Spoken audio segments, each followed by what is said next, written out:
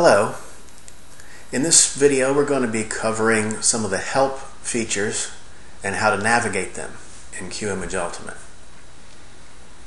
The help is located in the standard location in the menu up here. If you click help, you'll see that there are different ways to get to the help here. I'm going to start with contents and show you that the main help comes up with different sections here labeled based on what section of the help you'd like to go to. The one that I always recommend for new users is this Getting Familiar section. So let me click on that. What that brings up is basically a textual version of a lot of what we covered in the Getting Started video. But if you're on a laptop, you're not connected to the internet, this could be useful to see what some of the sections of the window are. They're labeled here and then they're covered down here in the text.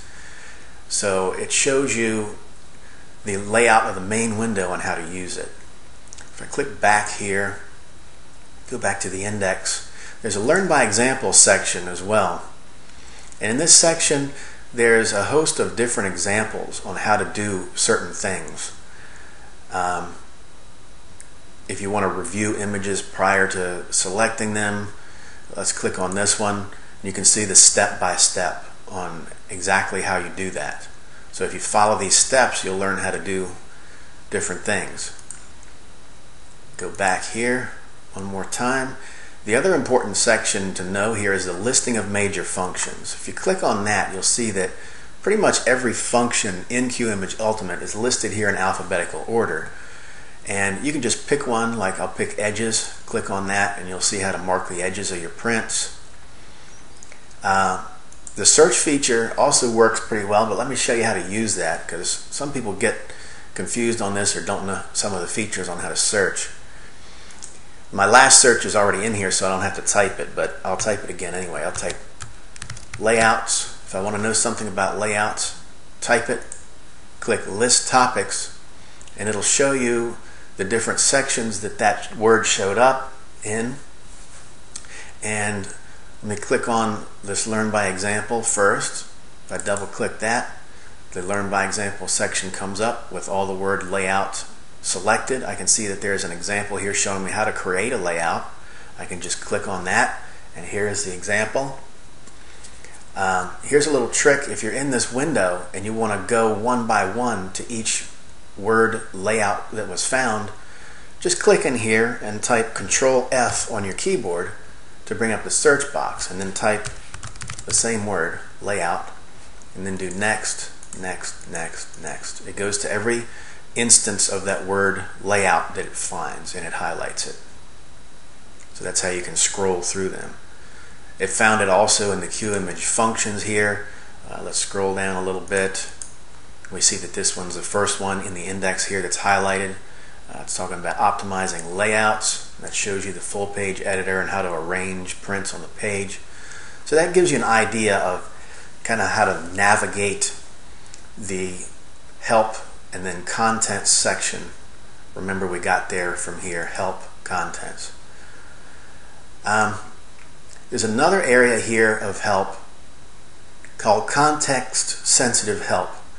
And that's more of a hint-based system that's designed to remind you of functions that you've already read about in the help.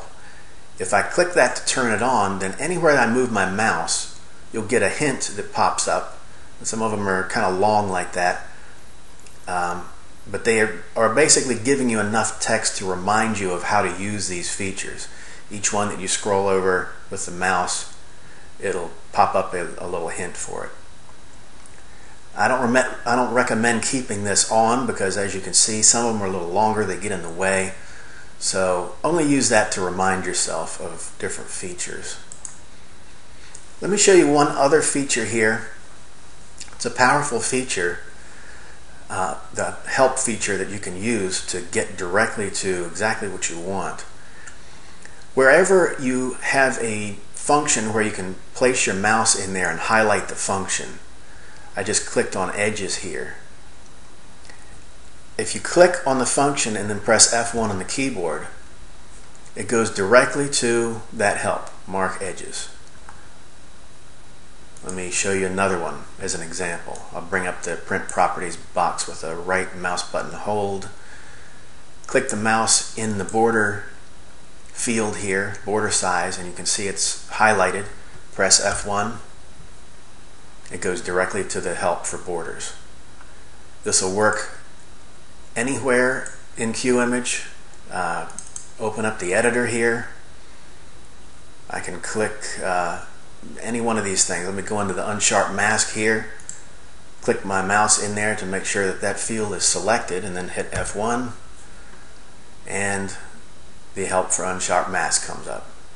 So this is a quick way, using the F1 on the keyboard, to go directly to the help that you need. Seems to be a forgotten feature in a lot of other programs, because even the high-end photo editors don't employ the F1 help system. And back in the 90s, when we had DOS and we actually remembered how to use our keyboards, F1 was a popular way to get right to the help you need. These days it doesn't seem to be used very often, but once you use it, you realize how powerful it really is. Any feature you want. I'll go to the printer ICC profile here, click in there, press F1, and it brings up the help for color management. So use F1 whenever you can. Whenever you can place your mouse in something and select it, F1 will work. There's one other thing I wanted to show you before I end the video. If you get yourself into a bind, sometimes you can have things set in the program that you don't realize were set. You might have excessive margins on the page set or something like that.